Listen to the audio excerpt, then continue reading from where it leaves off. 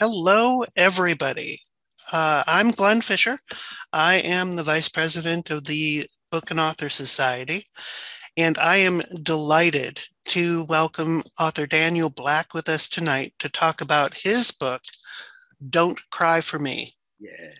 So, before we get going, I just want to give you all a little um, idea of how tonight's event's going to run. We're currently also streaming this live to Facebook as well. So those of you watching us there, welcome.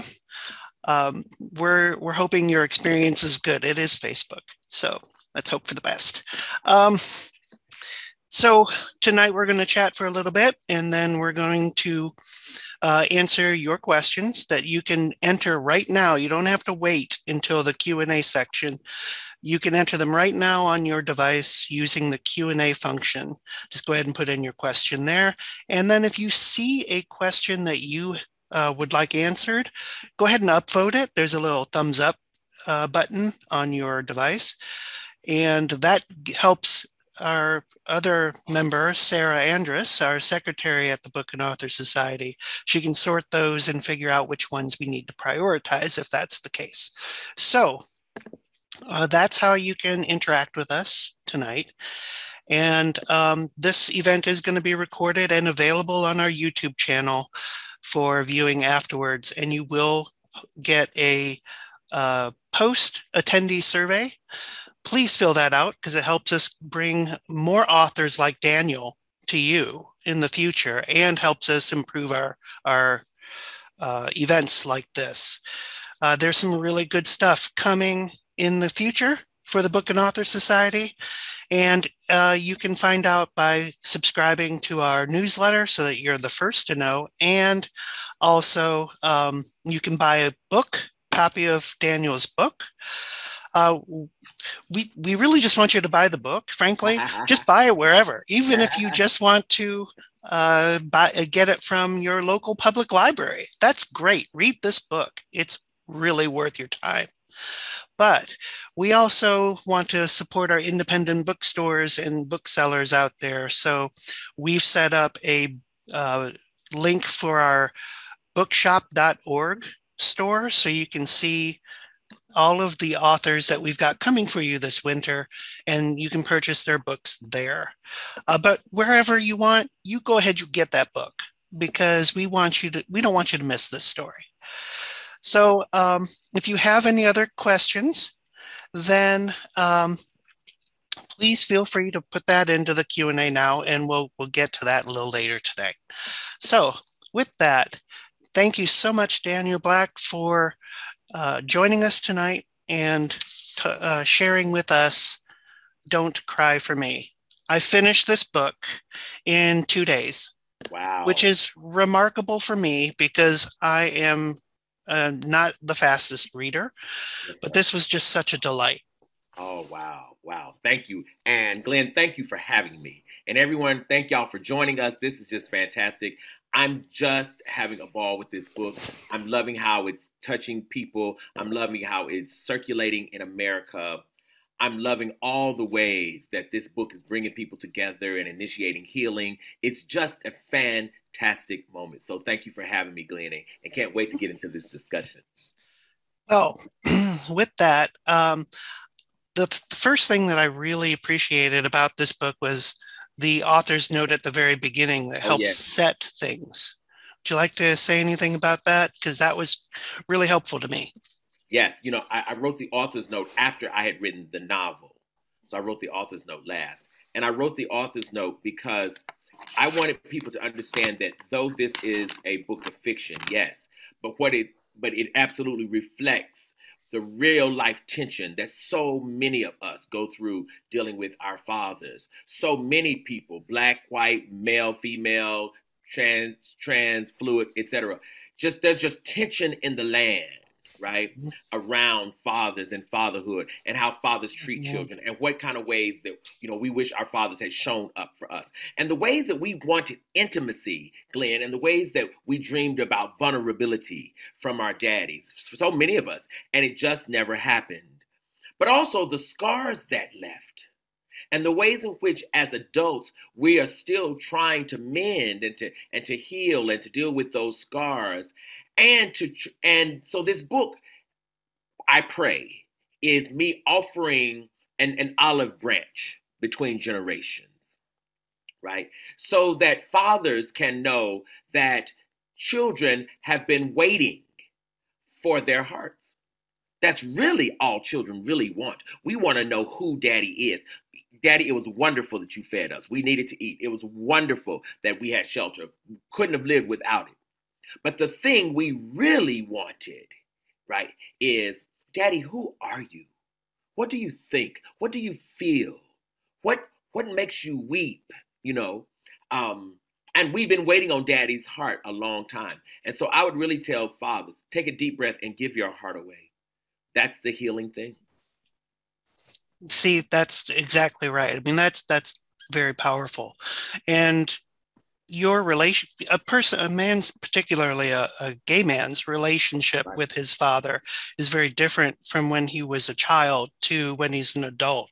And that dynamic completely changes. So um, it's really nice to see that advice for fathers, Absolutely. particularly to come out. But that author's note was just so useful to setting the tone for the book for me. So, look, everyone listening, please don't skip over the author's notes or those any of the other stuff at the beginning of a book, because it really does help set the tone for your reading.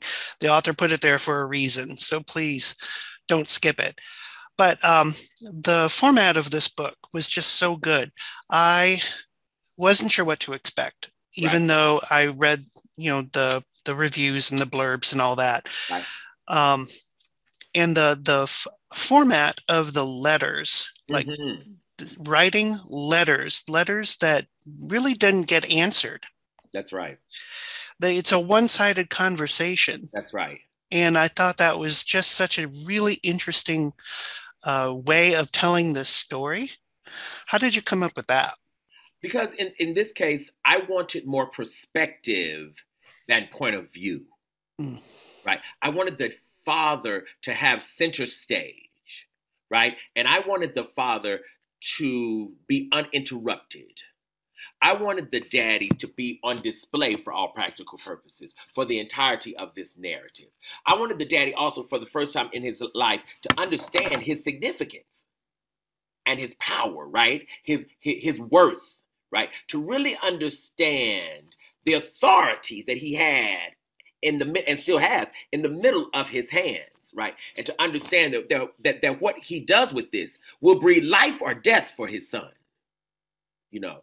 And I guess I may as well just go ahead and tell you and the rest of America too. The son's response: I'm halfway through it, right? So Isaac writes his own series of letters back to his father, right? I'm halfway through. Oh my God, it's killing me. It's just the most poignant kinds of, oh my God, just unbelievable. But for now, I wanted this book to really be centered upon Jacob, because I wanted Jacob to pour his heart out without hesitation. I wanted him to absolutely take the time to really explore and examine the depths and the contours of what he's never ever said out loud. And quite frankly, I wanted a poor, black, disenfranchised black man to reign as king for a moment, right? And to really understand that who he is and what he is has value and it has worth, you know? And I wanted him to admit to himself that he wounded his son, though in his heart he loved him and he wanted to love him. But also, and I think this is so important, Glenn, for him to admit also that he came from an era, ERA, and a time in which what his son was asking of him was generationally impossible. His son was asking him to understand, to comprehend, to conceptualize what a black gay boy needed in the 1960s. And his father's, I don't have any idea what you're talking about. Because what does it mean for a boy to love a boy. Like, what is that? Who does that? How Yeah, do you how do you do that? Is that even right? Like, does God even consider that? Like, what the hell is this? And I wanted to show America too that as comfortable as many people are now with fluidity, right? With, what's your pronouns? All of this, which is beautiful and wonderful in terms of inclusion of difference. Just a generation ago, and I mean just a generation ago, people had no notions of these ideas whatsoever.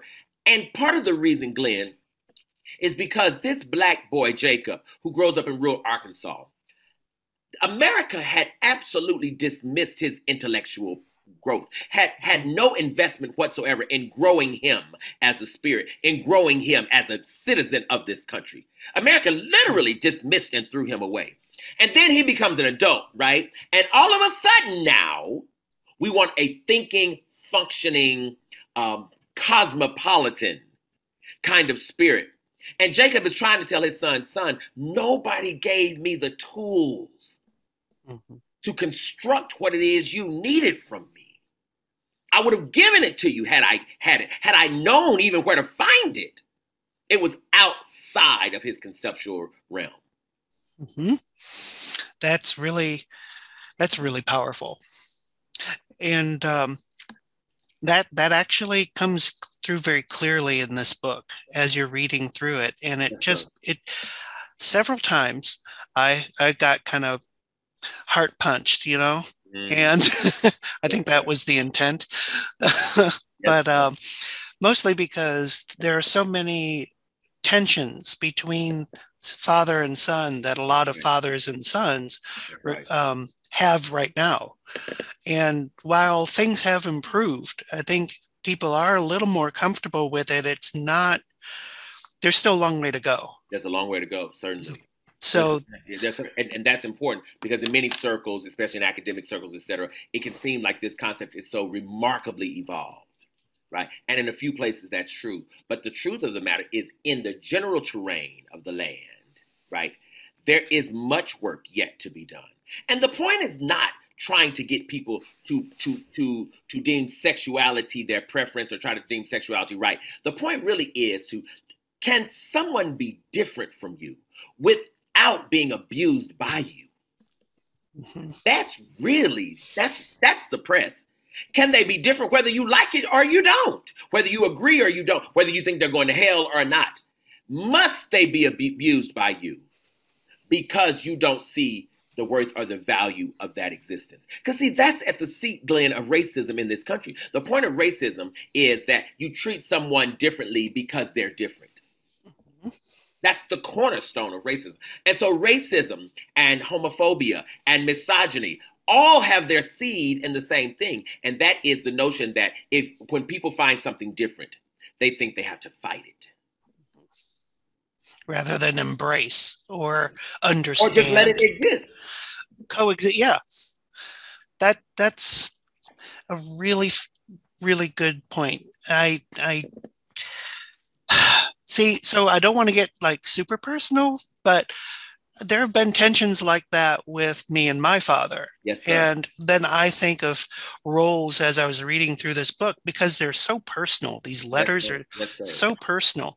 Yes, sir. I start thinking about like, what is my role with other young people in my life, not just family, right, but with other young people that I encounter, because I'm a librarian and we encounter young folks all the time, and particularly LGBTQ folks. Right. They see the library as a safe space. Right. And so they come and they talk to us and they want to be heard and they want to have shelter from the abuse. So I always think about my role in that. And this book addresses that topic too, and really makes you think about your role. I mean, it did me. That's one of the many things I took away from your book. Absolutely. Yes, sir. And, and I think one of the things that I do attempt to do here, Glenn, is to really demonstrate the price Isaac pays for being Black and gay in the 60s, right?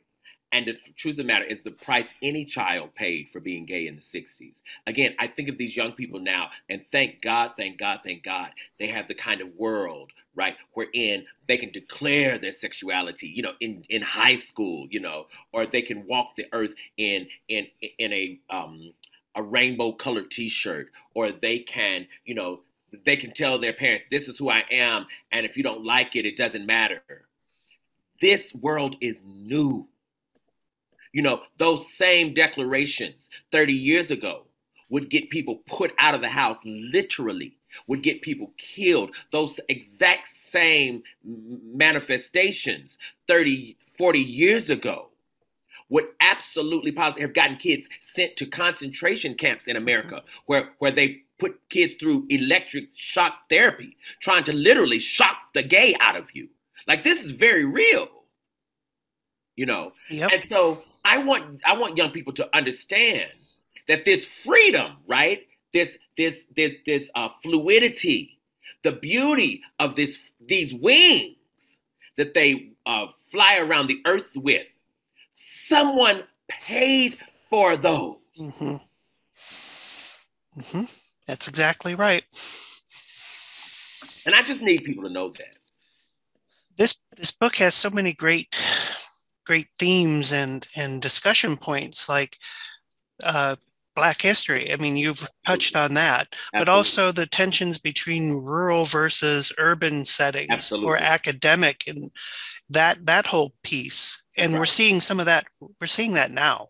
Absolutely. Absolutely. And that's very important in this book, because Jacob, as a country boy, part of the problem is that he moves to an urban space. He moves to Kansas City. And Kansas City asks things of him that the country never would, right? Kansas City asks for a kind of evolved psyche. Kansas City asks, are you a reader? Kansas City, there are bookstores, and of course he marries a young lady from there, and she loves nothing more than reading. Mm-hmm.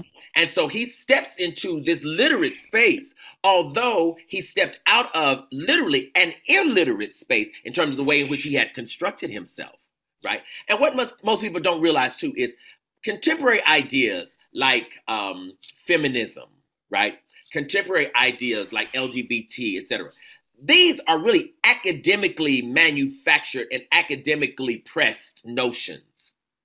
Average, everyday people, and certainly poor Black folks in the country never got invited into these conversations, never got invited into these constructions. No one ever thought that some Black woman in the South, right, needed to be part of what it meant to discover feminism, right? These were folks in urban spaces. These were college-educated women who passed this notion then on, right? And I'm saying this because it's really, really important to understand, because this text is Black history in so many ways, that we were asking and have been asking something of Black people, and even more specifically Black parents, because a magical thing happened in the 60s, and that is the thing called integration.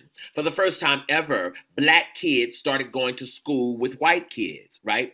So the ideas then started to get transferred. And so notions that Black kids had never dealt with before, had never brought home before, now are on their way. But those Black parents did not get invited into the kind of educational reservoir that white parents had experienced. So all of a sudden now Black children want Ward Cleaver as their father. All of a sudden now we want Leave It to Beavers, Leave It to Beavers there. We want the Brady Bunch's father, right? And it's not who we can get, and it's not who we can have.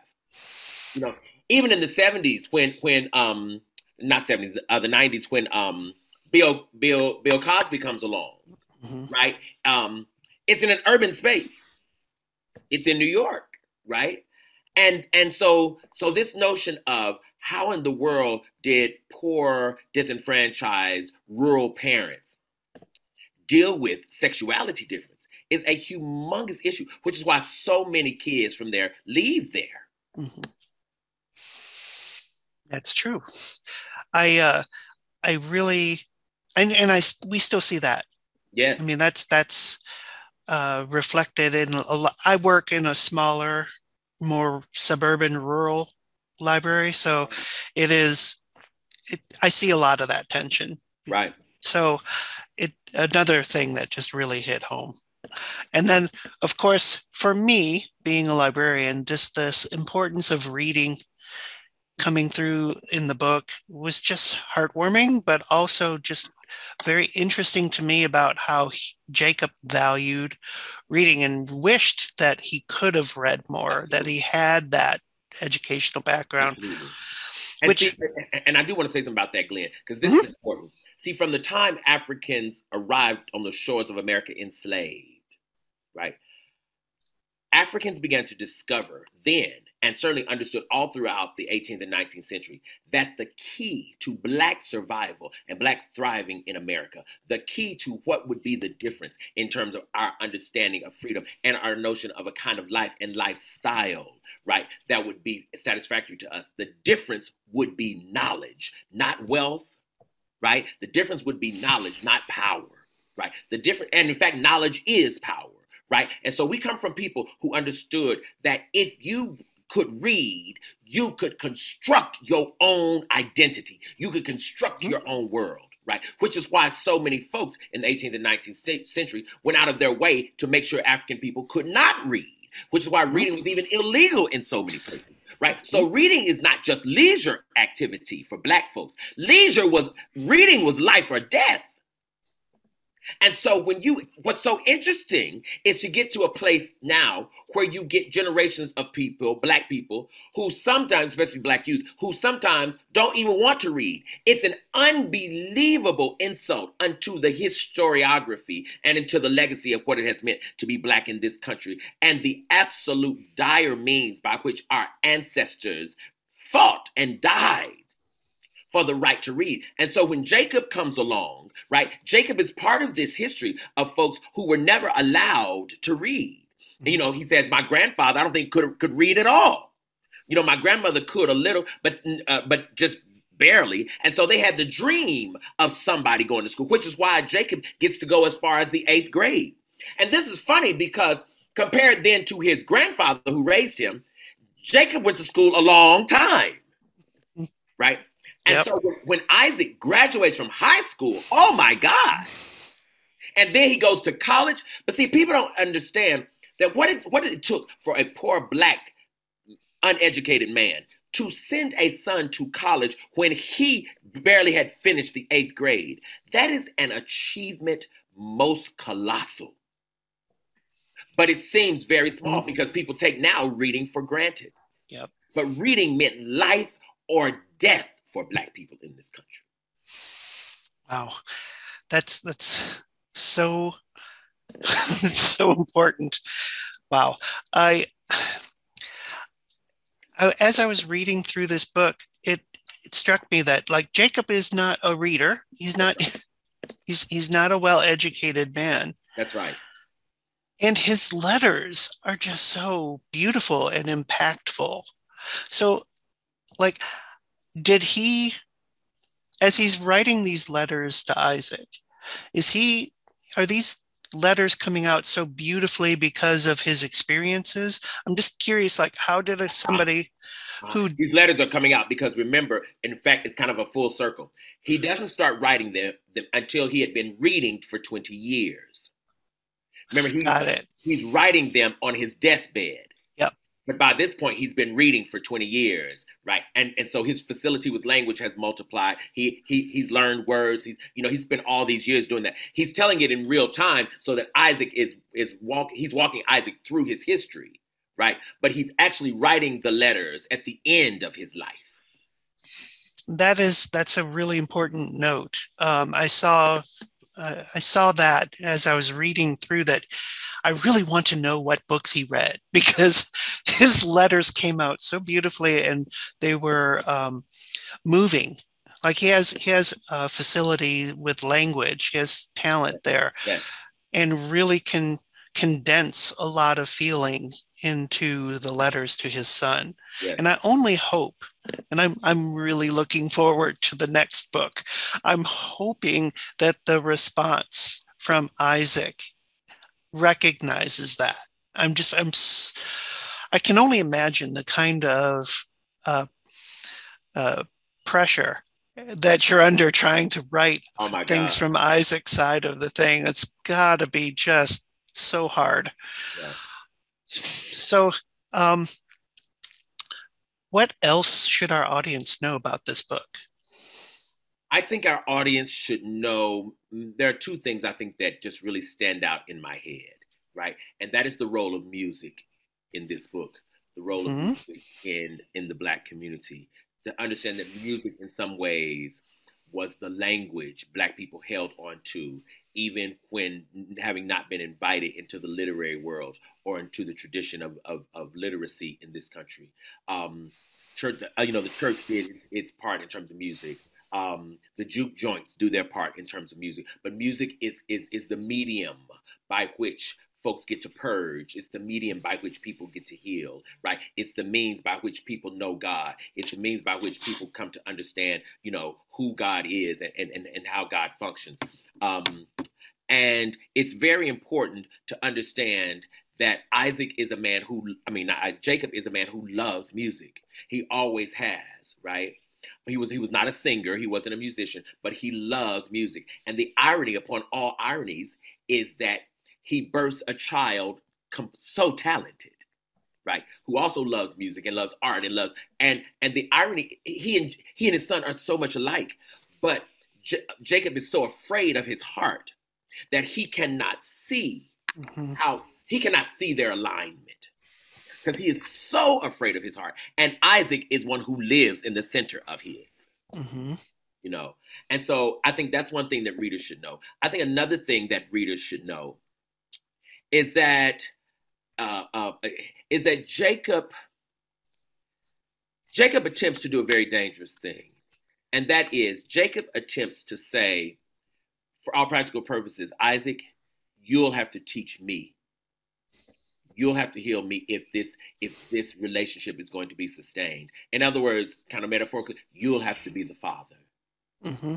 In this instance, I'm the son, I'm the student, because I messed this up so badly. I wounded you so terribly. I wounded you beyond my capacity to heal you. And so, if there will ever be something between us, if we will have any kind of bond whatsoever, I'll need you to help me.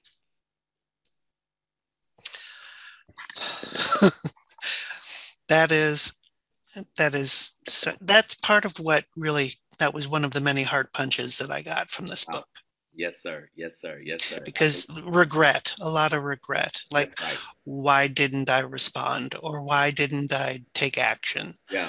um, those of us who have lost a parent have that no matter what, no matter who you are. When you lose a parent, you all or a loved one, you always wonder, like, if the relationship was a damaged one, what could have been. What could have been. That's right. And the other part of this book that really speaks to me is, um, it's a personal anecdote that I used to be an academic librarian at a private university, and they had a program that addressed that went out and got young Black men Mm, specifically who couldn't go to college normally and brought them into college right.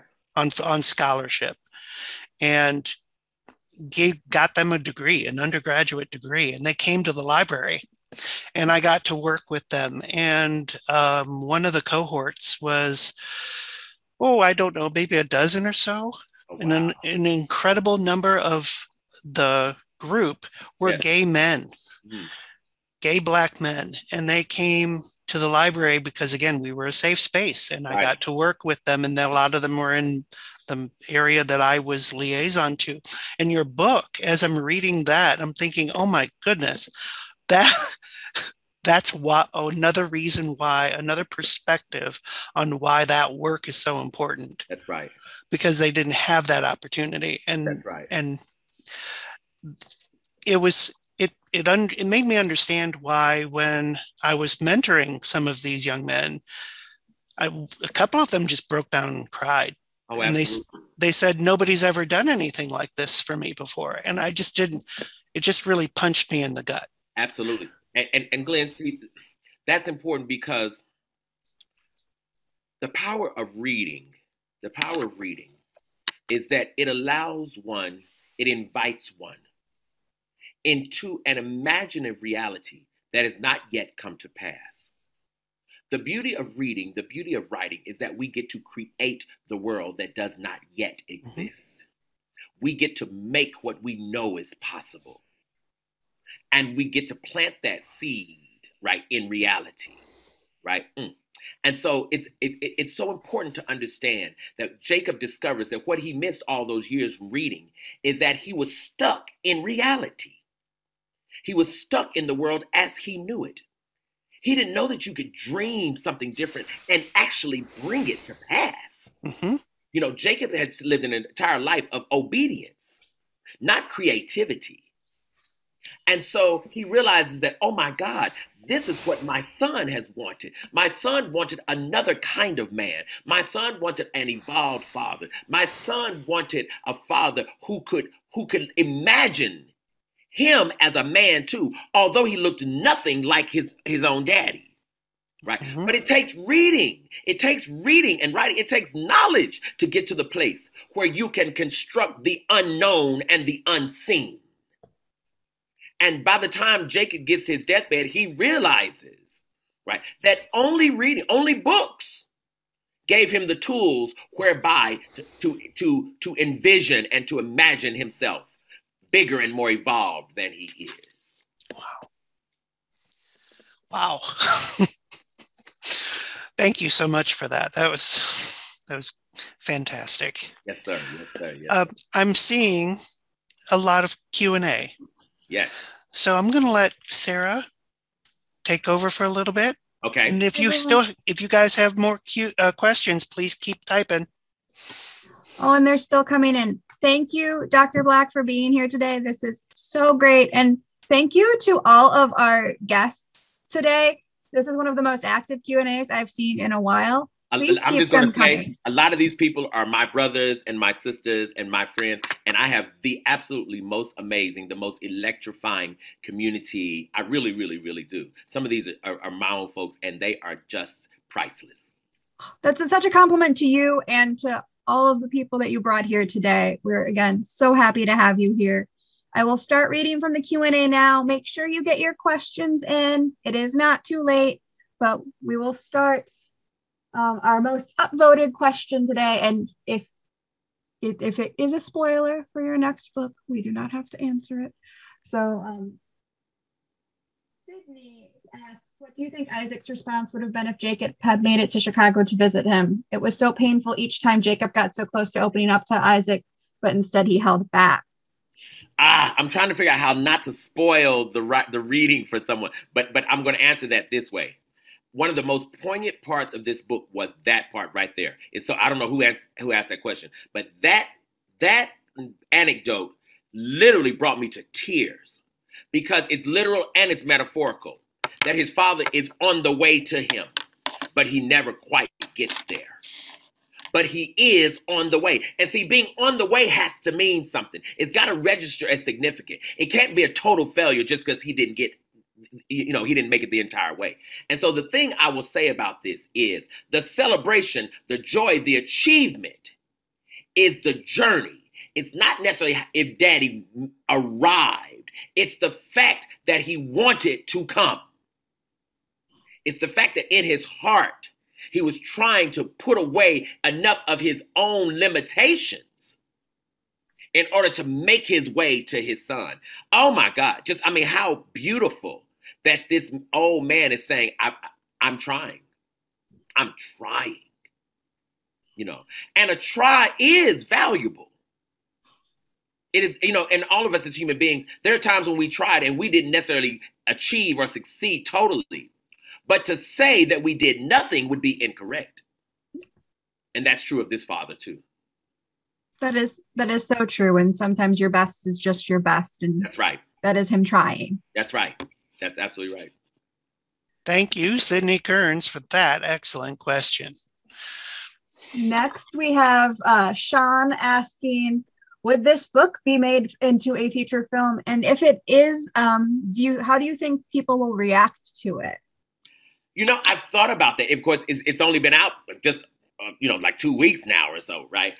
And I said, oh wow, if this went to the screen, what would I think about it? I think it would be really a beautiful, beautiful film if done correctly. I also think it would be enormously, enormously emotional. I just think there's just no way to get around that. I think it would be really, really, really a tearjerker. Oh, definitely. And I was talking with my mother-in-law earlier, who this is one of the first books she's read in a little bit, and she was crying after it. Wow. I don't think you can get away from this being an emotional read, and seeing it on the screen would. Wow. Next we have. Sorry, my second screen is far away. I see that you narrated. This is another Sarah. Great name. I see that you narrated the audiobook as well, and I also listened to the audiobook. How was that for you? Grueling. Let me say, it was. I'm glad I did it. It was an amazing experience. Amazing experience. I just did not know the amount of work that is. I mean, it's not just reading the book and then you're done. It's reading and rereading and rereading and rereading. Oh my God. Oh my. And some pages you read 20 times because the voice is not right, the inflection is not there, oh my God. So it was really a grueling process. I would do this one again for sure for the experience. I've wondered if going forward I want to do more of them. I haven't quite made up my mind yet, but it was definitely a grueling process. Also, I hear these voices in my head in terms of these characters. So I wanted to represent their voices the way I heard it in my head. So I was doing lots of switching of tones and tonalities, etc. And so I hope I did a pretty good job. Oh, I loved it. I thought it was very successful. If I get a vote, I would love to have you do the next one. Yes, sir. Yes, sir. Thank you. I appreciate that. Because I read it in paper, and then I also listened. So I kind of flip-flop back and forth. Okay, and where I needed to hear the voice, I thought I would listen to yours narrate it. So thank you for doing that. Absolutely. I'm also curious, did you do it in a sound studio or did you do it in? Okay. I did it in the studio. Yep. Cool. We had a follow-up question come from a KN Henry on audiobooks. Did reading the book create a shift in how you'll approach the follow-up? Yes. And KN Henry, I love you. That's my brother. Yes. Ironically, recording the book forced me to read it slowly and to really digest parts that I hadn't quite digested fully before because I'm reading it slow and over and over and over. By the time I got to the end, I loved this book probably more than I did even when I submitted the manuscript.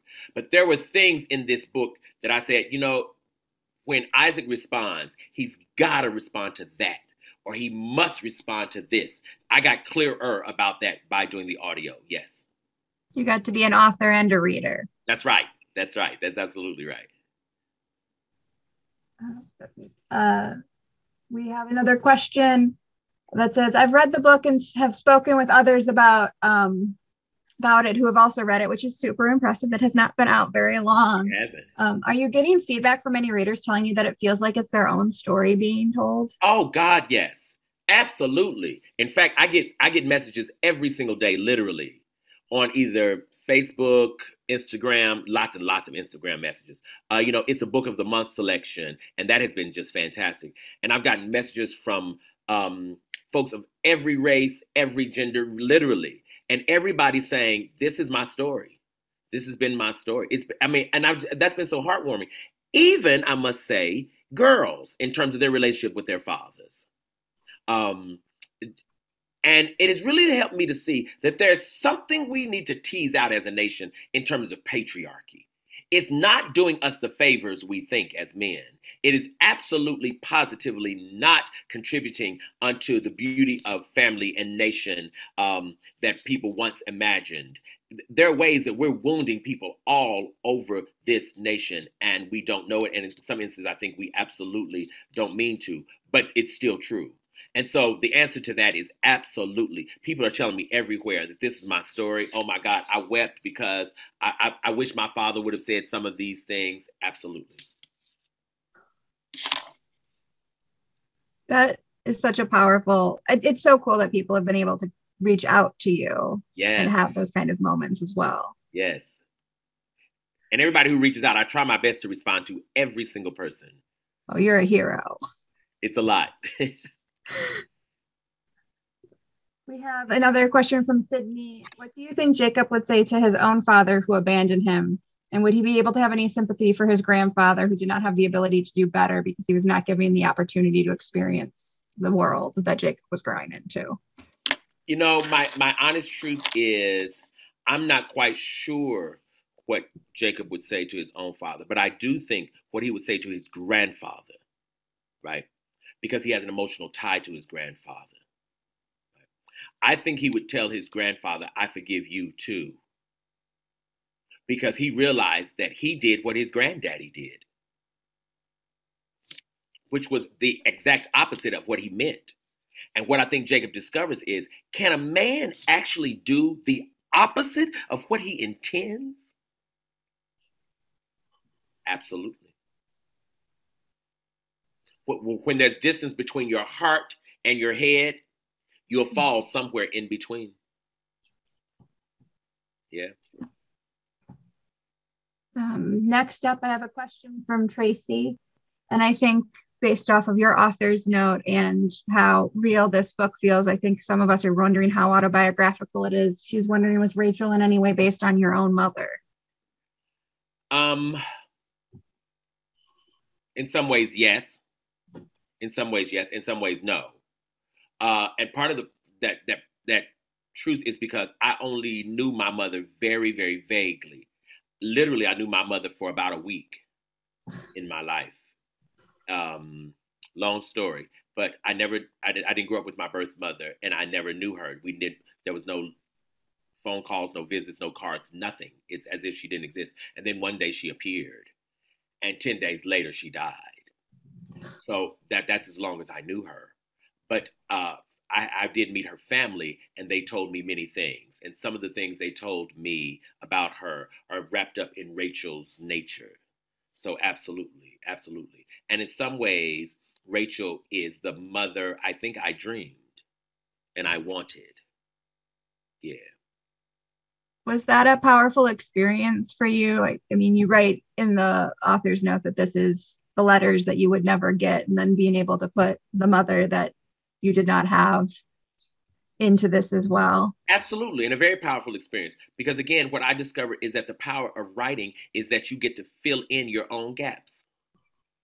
You can even recreate your own memory, because memory is not facts. Memory is the way you put it together. Memory is the way you remembered it, literally the way you remembered the thing, right? And I realized that in writing, I could reconstruct my own hurt. I could reconstruct my pain. I can make people honor me who really didn't. I can make people love me who hated me. I can make folks think of me who might not have thought of me at all, because I get to make myself safe, in my own literary space. So yeah, it was definitely a powerful experience. And what a gift to be able to do that, and with your creative voice, that is such a gift to us as well. I appreciate that. Thank you. I am not just flattering you. You're my favorite book of the year so far. I thank you. I really do. I'm so honored. I really, really am. We have several more questions, so I'm going to keep trucking on. Okay. How close are you to completing Isaac's response to Jacob? Rosemary can't wait to read it, and I will tackle on. Are you working on anything else other than Jacob's response? I know you've written other things in the past. It's probably Rosemary. Is it Rosemary? It is definitely Rosemary. Rosemary is my mother. So I love. No, honestly, that woman has saved me in ways. I just burst into tears if I kept talking about it. She's literally filled in gaps for me. She stood in the gap for me in ways that's just immeasurable. But I'm probably halfway. If I were not teaching this semester, I could have it done by now. But I'm teaching, which means I'm preparing lectures and grading papers, etc. If I had a good 90 days, I could knock it out. We're all just hoping for that. I'm hoping I get that this summer. Yeah. one day maybe you get your Harper Lee moment and someone just pays for you to write. I hope it's coming. I hope it's coming. Fingers crossed. That's right. That's right. That's right. Had Travis also asked, since you are a professor, will you turn this book into a class on how you handle trauma? Oh, wow. Heavy hitting questions tonight. It is. These are very heavy questions. The notion of would I even turn this book into a class? You know, I don't know, because people have asked me, like, would you like to do a seminar in your own works? And I'm not sure I would, because I think I'm just so close to these narratives, and they're just so personal for me. I'm not sure I would want to. I would want someone to.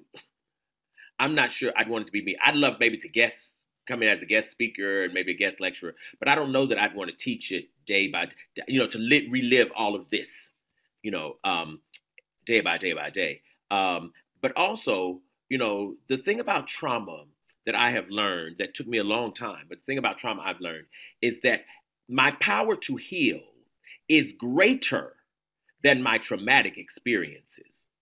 Mm-hmm. It always seemed as if my traumatic experiences overwhelmed me. But one day I realized, hey God, that my power to heal is actually greater than my trauma. And once I realized that, I ceased being the victim of other people's behavior. It took me a long time to get there, because we live in a country that teaches us to lay blame at people's feet and to insist that someone else participate in our healing. But the truth of the matter is that I can heal myself and have healed myself. And in fact, once I do that, who the people were who caused the pain becomes irrelevant. It becomes immaterial now, because I'm the God of the self. It just took me a minute to get there. We have Kevin Anderson with not a question, only a statement, but deeply related. Dr. Black, this novel completely shifted my narrative of my life as a victim, as a fatherless child, versus humanizing my father for the first time. Thank you. #healing. Kevin Anderson is one of the most amazing Black men I know. Really, seriously, he's in Houston, Texas, and he does work around the healing of Black folks and LGBT community members. And the work he's done, the seeds he's planted, the people he has healed, the lives he's touched, is absolutely innumerable. I love him, and I love the work that he does. And the truth of the matter is, my aim is to do that same kind of work, because there really is no joy in life unless your life gives joy. I've discovered that there's no joy in life unless your life gives joy. Yes. We have another question from Tracy. Sorry, I'm going super fast. They're coming in super fast. You are all the best audience. Yeah. Rachel protects Isaac against Jacob's aggressive attempts to make a man out of him. Uh-huh. But when he initially tells her that he is different, she rails against him and calls Jacob to handle it. Why was this loving mother unable to accept these things about her son? Because it's not true that because a mother is protective and because a mother loves a child, that the mother also loves every aspect of that child's difference. That's not always true at all. And it's not true that only fathers often have railed against sons' sexuality. That's not true either. And also, mothers more than fathers can distinguish between a different child and a gay child. Mm-hmm. Right? Very often, mothers are like, yes, be different, baby, be yourself. That's not them saying, if you're gay, I'm fine. They're not saying that. Right? And I wanted to actually show that distinction, because that distinction often has come as a shock to some children, right? Mm-hmm. And, to think that mama was an ally in every single way. That's not necessarily true. But but what also is true is to understand that even in that, even when she showed that she did not approve, what is true is the wings of protection that she always kept around him. She did not move those. Right? She didn't take those away from him. So that somebody can love you and be protective and still disagree. Well, I'm running out of time for questions, but something that we have not gotten to in all of our wonderful conversation tonight has been your writing process. Sydney asks, what's your writing process like? And what would you tell someone who dreams of writing a book? Well, my writing process, I write every day. I typically write every single day. When I'm teaching, sometimes I'll take a break because I'm grading papers, etc. But when I'm in writing mode, I write 3, 4, 5 hours a day. Oh, absolutely. I'm so impressed. If not, I just never get it done. I'm a disciplined writer in that sense. Sometimes it's the time I write, and sometimes it's the number of pages. Like I never get more than 5 pages in a day. Never. I don't care if I write 10 hours. I never get more than 5 pages in a day. These people who write 20 and 25 pages a day, I'm so envious. I never get more than 5 pages in a day. There are days where I can write 5 hours and I get 1 paragraph. Because like the rhythm, the cadence, I want it right. I'm also not one of those writers who can just write just any old thing and just go on and then I'll come back later. It has to be right to me in the moment. So I edit and write, and I'm my own editor, right? So I edit and write and I do all of that, simultaneously. So we are not finding any messy first drafts from you. No, I don't like that. So the thing I would say to anyone who is a burgeoning writer, the thing I would say is learn grammar. Learn the rules, learn the craft, learn the signposts of the discipline. And then you can learn how to obfuscate them. You can learn how to transplant them, etc. But you cannot violate a rule that you don't know, right? That's called a wreck, And so I would definitely tell people to learn the craft. Don't just have a good story to tell it well. I think that's very important because I think that also honors people who buy your work. Make people believe that they're important enough to give you well-written work. Yeah. It's like, in a restaurant, you want the food to taste good, but you also want it to look good. Mm-hmm. And sometimes, we've all had that experience where people say, oh, this is really delicious. I know it looks horrible. And most of us are like, no, thank you. It really might taste well, but most of us won't know it because it's so repugnant to the eye, And so I think it's important to tell a good story. I think it's important to have a good story. I think it's important to present it excellently. A question that we seem to usually get is, what are you reading? And since you were just talking about learning your craft, what are you going to recommend to all of our viewers today? I'm a person who reads multiple books simultaneously all the time. I'm never reading one book. I'm always reading 4 or 5 books just as a rule. You got to get through them all. Right. I'm reading Toni Morrison's essay collection. I'm trying to remember the title of it now. I can't remember the title off the top of my head, but it's her latest essay collection. I'm rereading Between the World and Me by Ta-Nehisi Coates. Right? A great book. I'm always reading something by Marilynne Robinson. She's one of my absolute favorites. Right? Oh, I love Marilynne Robinson. Gilead, I could read over and over and over, just nonstop, continuously. Right? And what else am I reading? Oh, I'm reading a lot of August Wilson's plays. Oh. That are really very, very beautifully written. Yeah, I'm teaching a class on him, so I'm reading a lot of his stuff. Let me see, one more thing. What else am I? And let me just look around, and I'm reading the biography of Frederick Douglass by David Blight. The big thick one. The new one? Yes. Yeah, and it's really very, very, very exciting. Yeah. Oh, very cool. I'm also a librarian. I just bought that for our collection, and I'm waiting for it to come in. Yes. Awesome. All right. Well, that takes us almost to the hour. I'm going to hand you back to Glenn for any last questions. Yes, I did. There was one that I'm interested in. It said to ask about the title. So how did you come about the title? And I'm curious if there's a story behind this beautifully illustrated cover. Isn't that cover gorgeous? So good. Just so good. Every time I look at this, I say, oh my God, look at that cover. I'm just so absolutely gorgeous. The first thing though, this question, of Don't Cry for Me. How did I come up with the title? You know, I was writing this book, and it's always true for me that I start the book before I ever know the title. That's always true for me. Very often what's true for me is that the title won't come until the entire book is done. Right. This one, I got all the way to like the last page or two. And when the daddy said, whatsoever you do, don't cry for me, I said, there it is. Yeah, there it is. Because the title is the request from the father to the son to say, don't spend any emotional energy on me if you can help it, because I don't deserve that.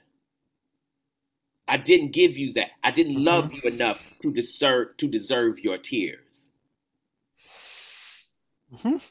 You know. But the way Isaac responds to that, you're going to love that. You're going to absolutely love that. The way he responds literally to that title. I'm looking forward to that. Yes. Very much. Absolutely. And we hope to have you back to discuss it. I would love that. Absolutely. Excellent. I wanted to say that I agree with so many of the comments. We get some people that comment and don't. It's not a question, it's a comment in our Q&A. Yeah. And we get so many in here who say just what a fabulous writer you are, and how much they really appreciate all of your work. And I got to just echo that. This has been an honor and a pleasure, Dr. Black. Thank you. Man, it's been an honor for me. It really has. And Glenn, I want to thank you both for reading the book. And I want to thank you for being open to the ways in which it touched you and your own life as well. I really, really appreciate that testimony. And my prayer is that this book will do healing work all over this nation. I want to thank all of our viewers who joined us tonight, any of our Facebook viewers too. Hopefully it worked. And I wanted to let you know that the Book and Authors Society is having a Bryn Turnbull on March 21st at 7 p.m. That's a Monday, here on Zoom again. And she's going to be talking about her newest book, The Last Grand Duchess. Then we have another author coming in April, Jane Green, who's going to talk to us about her book, Sister Stardust. Both of those events are available on our website now for registration. Please feel free to go and register now. You'll get reminders as we get closer to that date. Get a copy of the book. And thanks again for being here. We really appreciate you.